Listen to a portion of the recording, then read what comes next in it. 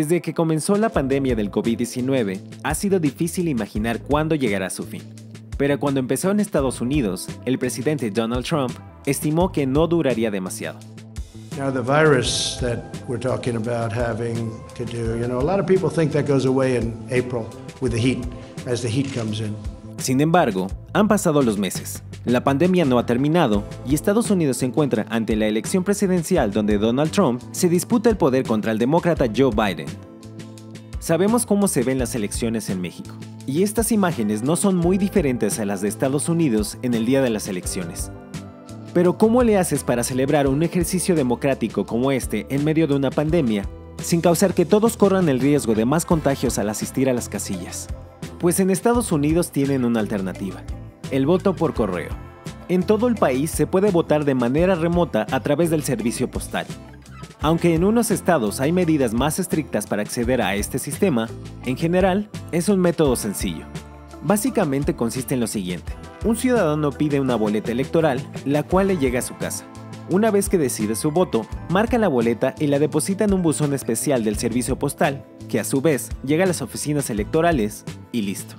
Ante el coronavirus, muchos estados en el país han impulsado el voto por correo justamente para evitar grandes números de personas reunidas en un mismo lugar, como pasó en Wisconsin durante las primarias en abril del 2020, cuando en medio de la pandemia la gente pasó horas y horas en filas para votar. Y los votantes justamente han aprovechado esto. My name is Zura Sarieff, and I am an American born here. Number one, I didn't want to expose my family to have younglings in the house, so I didn't want to wait in line, or I didn't know how the situation would be with too many people there, so I decided to vote by mail instead. My name is Eli Morales, and I'm from Sandy Springs, Georgia.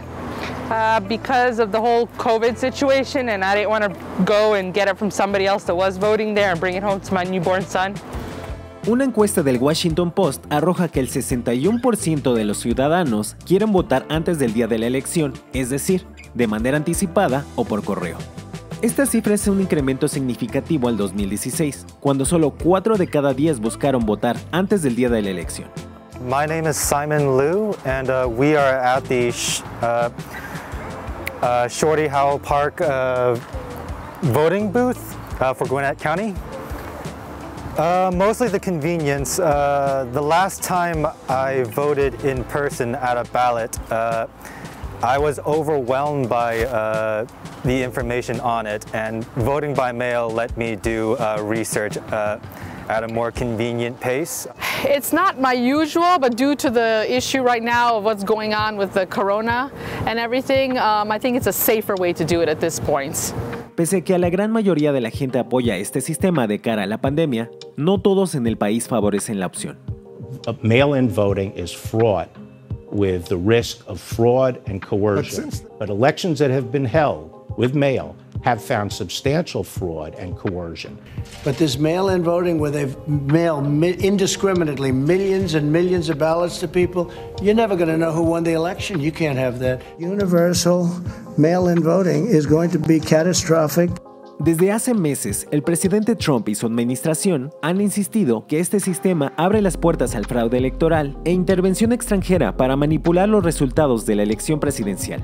Sin embargo, tanto autoridades como expertos explican que la posibilidad de que esto pase es muy baja. En un correo, el Servicio Postal de los Estados Unidos nos explicó que su prioridad número 1 entre ahora y la elección de noviembre es que se entregue el correo electoral de manera segura y puntual. La dependencia asegura que lleva un proceso robusto para el manejo de boletas electorales. La respuesta del servicio postal viene tras fuertes recortes a su presupuesto por parte del presidente Trump. Aún así, especialistas y políticos no consideran que haya riesgos para el proceso electoral. I don't want to discount the concerns over voter fraud, especially when it comes to vote by mail. These things do happen.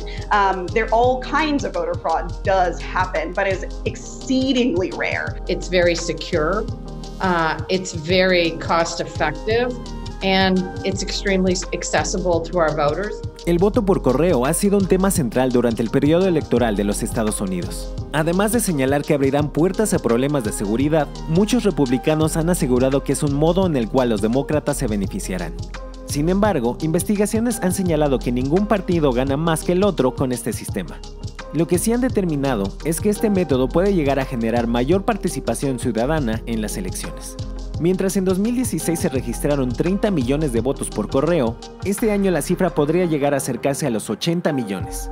Las elecciones para la presidencia de los Estados Unidos están a la vuelta de la esquina. Y sea cual sea el resultado ante la pandemia del COVID-19, los votos por correo serán clave para determinar el ganador.